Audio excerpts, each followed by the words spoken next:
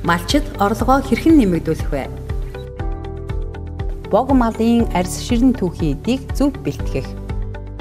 Хэрвээ малчин та малдаа стандартын дагуу цаг хугацаанд нь ариутгал, туулгалт, хардургүйжүүлэлтийг хийлгэж, хачиг, хувалц, шимэгчдээс урдчлан сэргийлэхээс гадна арьс ширэн түүхий эдээ зөв өвчөж, зөв арчилж чадвал үндэсний боловсруулах үйлдвэрт түүхий эдийг өндөр үнээр борлуулах үүд хаалга нээлттэй. Богийн арьсын түүхийд яг хөдөлж авч явах үед хачиг, хувалцны, хамууны сорвууд, за тэгээд нядлагын үеийн гэмтлүүд, самны үеийн гэмтлүүд, бас хадгалт хамгаалтын үеийн гэмтлүүд бол шар махны цаанаас, халимны цаанаас, хөөвөр, ноос, ноолорын цаанаас бол харагддаггүй. За тэгээд тэр арьсаа бол бас шар махыг аваад, за тэгээд ноосыг зумлаад боловсруулсны дараа, эдэлж боловсруулсны дараа бол тэр гэмтлүүд нь маш тодор гараад ирдэг. За тэгээд өртөг шингээсний дараа тэр гэмтлүүд нь асар хэмжээгээр мэдэгдэж гарч ирдэг учраас манай үйлдвэрлэгчид бол бас их алдагдал хүлээдэг. За ингээд алдагдал хүлээгээд ирэхээр эргээд малчин таны түүхий эдийг өндөр үнээр авах боломж хомс болдог. Би одоо технологичроор 20 жил ажиллаж байна. Сургууль төсөөд. Тэгэхэд анх намайг гэхэд бол ямар арьс бол гэмтлэхгүй байсан. Одоо гэмтлэхтэй. За хоньны арьсыг бүр ярил таахгүй. Хоньны арьсыг ингээд хийлэхэд 1200 1700 арьсаас гэмтлэхгүй арьс баг олно гэдэг баг нүдний гэр. Малын арьс ширний гэмтлийг дотор нь мал амьтны амьдын үеийн, нядалгааны үеийн, нядалгааны дараах үеийн буюу түүхий эдийн чанарын хамгаалалтын хадгалалт тээвэрлэлтээс үүдсэн гэмтэл гэж ангилдаг. За энэ нөгөө хоньны арьсан дээр яригдаад байгаа швэний гэмтэл. Энэ бол одоо нийт талбайгаар одоо нүхтэй. За энэ хоньны арьсны гүжүүний хэсэг хачны гэдэг. Ингээд одоо нийт арьсны маань хоньны арьс маань их хвчлэн одоо их бага ямар нэг хэмжээгээр хүзүү хэсгээр бол ингээд битүү хачны гэмтэлтэй байдаг. Ингээд битүү ярдаа. Энэ маань нөгөө арьс үстэйгээ байхдаа бол харагддаггүй. Үсийг аваад боловсруулахаар ингээд гараад ирдэг. Гол одоо сул тал нь. Үстэйдээ бол энэ их сайн мэдэгдэхгүй. Одоо энэ ямааны арьсыг ингээд битүү ингээд одоо хутгаар авчаа.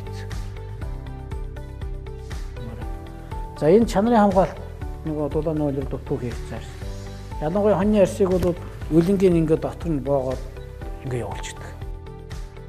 Хавар самсан ямааны арьс. Уг нь бол их гоё гэмтлгүй том талбайтай арьс. Энийг аваачаад ингээд ноолорыг авах гэж самнаад хурц үзүүртэй одоо шин самаар одоо туршлагагүй чадваргүй нөхдөө самдахаар ингээд ураа ичдэг арьс. Чанарын хамгаалтыг хурдан хийхгүй бол одоо ингээд арьс маань өөрөө ялзраад муудаад нүүр нь одоо хуураа явуулсан. Мөн ялгаа авахгүй одоо жижигөө одоо арьсэгчсэн хутгаар ингээд цоолоо хийцэн. За энэ көлдөөсөн арьс юм уу хугарсан арьсыг хам буруу тээвэрлэх, буруу хадгалах, буруу харьцахаар одоо ингээд нугалж хугалчаар ингээд хугараад нүүрн гисэх нь бол одоо ингээд хуураа явчихдаг. Энэ байна. Тэгээд дээр нь бас янз бүрийн паразит яа шалхтай байсан. Хоньны нийт арьсны 80-90% нь хачиг хувалцны сорвтой байдаг бол ямааны нийт арьсны 25% нь хамуу хачигны. Хонь ямааны арьсны 20% нь нядалгааны үеийн гэмтэлтэй, 15% нь хадгалалт хамгаалалтыг стандартын дагуу хийгдээгүйгээс гэмтэж байна. Түүнчлэн төвийн бүсийн болон зүүн аймагуудын хоньны нэхийний 20-60% нь зуншлагын байдлаас хамаарч шивэний гэмтэл үүсч байгаа учраас богийн арьс ширэн түүхий эдийг үнгүйдүүлж дэлхийн зах зээлд Монгол арьс ширэн түүхий эдийн нэр хүндийг унгааж байна. Арьс нь түүхий эдийн бүтэц. Бүтцийн хувьд өнгөн хөрс, жинхэнэ хөрс, шар махан давхарга гэсэн 3 үндсэн давхаргаас бүрддэг. Арьсны дээрх 3 давхаргаас бүтээгдэхүүн болдог гол давхарга бол жинхэнэ хөрс. Жинхэнэ хөрсийг хөхөнцөр ба торлог гэж бас дотор нь 2 хуваана. Энэ хоёр хэсгийн эзлэх хувь хэмжээ нь тухайн арьсны бат бөх сунамтгай чанарыг тодорхойлдог. Харин жинхэнэ хөрсний ард талын эслэг эдүүд, булчингийн ширхэглүүд, өөх, цусны судлын хуримтлалаас тогтсон хамгийн доод хэсгийг шар махан давхарга гэдэг.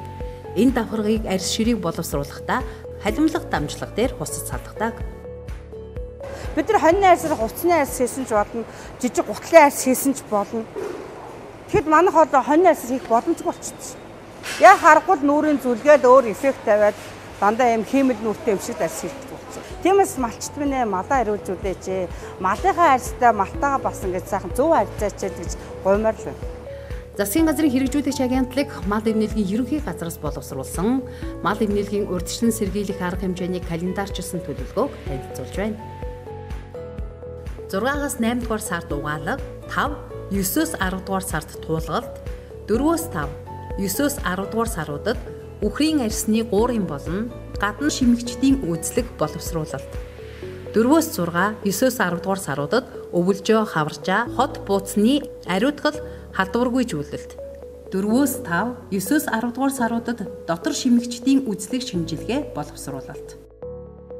Түүхийдийн чанар сайн байх юм бол малчдын арьс ширэн түүхий эдийг үндэсний үйлдвэрүүд өндөр үнээр авах боломж бүрдэнэ. За түүхийд чанартай байх юм бол боловсруулах үйлдвэрийн болон одоо эцсийн бэлэн бүтээгдэхүүн хийдэг үйлдвэрүүдийн одоо өртөх хямдарна. За арьс ширэн түүхийд чанартай байх юм бол Монголын арьс ширний нэр хүнд дэлхийн одоо зах зээл дээр өснө. За тэгээд эрэлт хэрэгцээ бол нэмэгдэнэ. Ингэснээр ажлын байрыг нэмэгдүүлэх. За тэгээд малчдын орлогыг сайжруулах. За бүр цаашлах юм бол одоо зөвхөн уул уурхаагаас хараа тус одоо эдийн засгийг солонгоруулах маш том алхам болох юм аа. Арьс ширийг гарал үүсэл, чанар хамгаалалт хийсэн байдал болон хүндийн жин, талбай, арьс ширний гэмтлийн байдал өсний уртаар нь ангилан ялгадаг.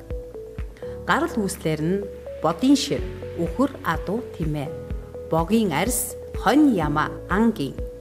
Чанар хамгаалалт хийсэн байдлаар хөргсөн, давсалсан, хатаасан, хөлдөөсөн.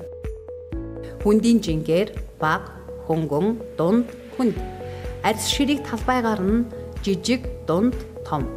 Арьс ширний гэмтлийн байдлаар гэмтэлгүй, гэмтэлтэй, дунд гэмтэлтэй, их гэмтэлтэй. Үсний уртаар нь үс гүйцэн, үс гүйцээгүй. Малын арьсан түүхий эдийг стандартын дагуу зөв бэлтгэх.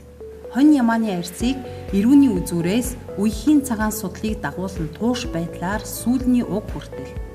Урд хөлийн тагалцгийн үеэс өвдөгний үеийн дотор талаар оруулан нөгөө хөлийн тагалцганы үе хүртэл. Хойд хөлийн тагалцганы үеэс боримны үеийн дотор талаар оруулан нөгөө хөлийн тагалцгын үе хүртэл яралт хийж бэлтэнэ.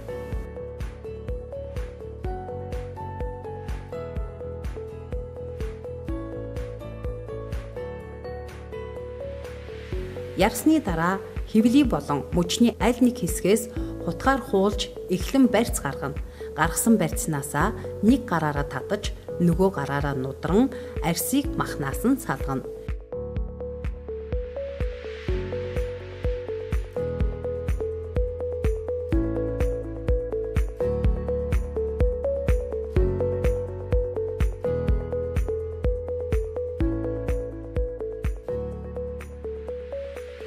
Жин хүндрүүлэх, чанарт сөргөөр нөлөөлөг, эвэр, туурай, шиир, шороо зэргийг арьснаас бүрэн цэвэрлэнэ.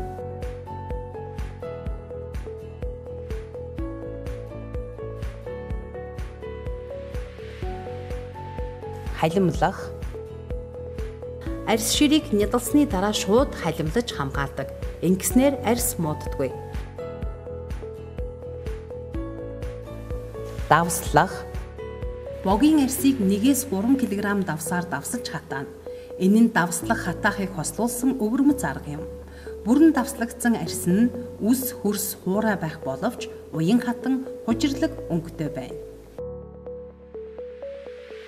Манай малчтаас ирж байгаа түүхийд бол ингээд үйлдвэрт ирээд энд ангилагдаад зориулалтаараа биелийнийг байх юм уу, зүнгнийг байх юм уу, говцсных байх юм уу гэдгээр ангилагдаад ингээд энэ үйлдвэрлэлөө ороод энэ дамжлагууд дээр дэвтээцсэн арьсаа бол шар махыг авдаг. Тэгээд гандаад идээлээд за тэгээд дараагийн дамжлагууд руу будагддаг. Тэгэхээр энэ бол үйлдвэрт маш олон дамжлага явж иж арьс одоо яг материалын зүйл болдсон байгаамаа.